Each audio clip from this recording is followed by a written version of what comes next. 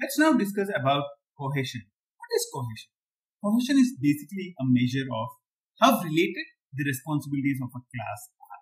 Okay, I was reading whatever is written here. So, what is cohesion? You have a class. Let's take this example: download and store. Oh, okay.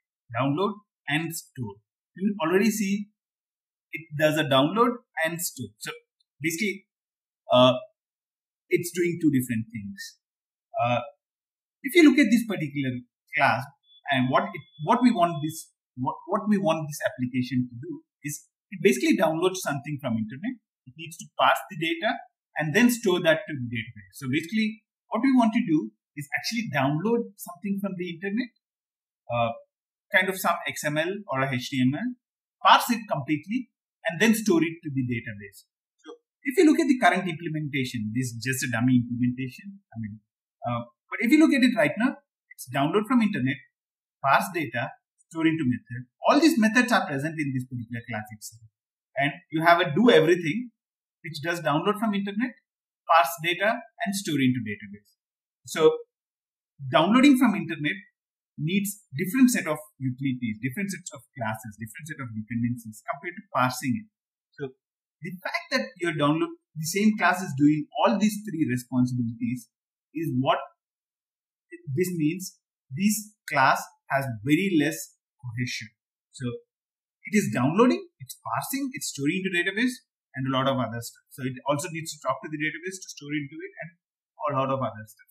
So this is an example of a low cohesive class. How does a high cohesive class look like? So let's take the same thing and let's look at the solution for that particular. The code again is in GitHub, so you can look it up. The ideal way to implement this would have been to have something like separate classes for each of the things. So I have an internet downloader class which downloads from the internet. I have a data parser class which parses data. I have a database storer class which stores into database. So the responsibility of the internet downloader class ends as soon as it downloads something from the internet. Ideally, the return type should be something. It should be some other class or something of that kind. But the responsibility of this class is to download things from the internet. The responsibility of this class is to parse the data. Whatever comes back from the internet, it doesn't matter where it comes from. The data parser, when it given some data, let's say it's parsed some string with content, it knows how to parse it and return something back. The database storer class knows how to store something into a database, given some data. So some data. I'm using string just because it's a class which is already available. So some data class, let's say, it knows how to store it to the database. And this particular class does not know the inner level details. All that it cares about is the high level process. So it knows, it takes care of, first I know I have to download, next parse, next store. So it just takes care of the high level method invocations, and it does not really do anything related to logic.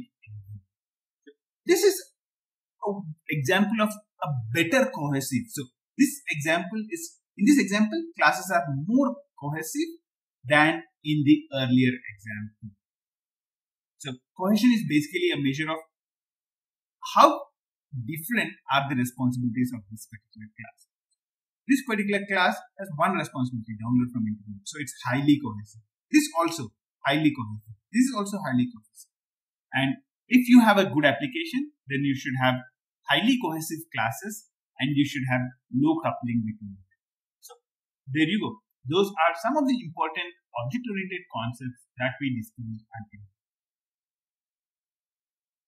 Thanks for joining more than 1 million students who are learning from us. At In 28 Minutes, we defined a learning roadmap for Java and front-end developers. We created more than 25 courses covering all the topics that you are seeing on the screen. There are 4 things you can do to make best use of these courses. Number 1 is Udemy. You'll find a link in the description of the video to our Udemy profile. We are teaching a lot of courses on Udemy and most of them are free. Number 2, visit our website www.in28minutes.com. You'd find tons of information including how you can register for our trainings and the link to Udemy and our GitHub code as well. Number 3, visit our GitHub repository. With more than 20 repositories covering varied examples, it's a comprehensive source of information and code. Last but not the least, you'll find a set of discount codes for all our Udemy courses in the description as well. Feel free to use them. Good luck from the team here at In 28 Minutes, your destination for high quality step-by-step courses.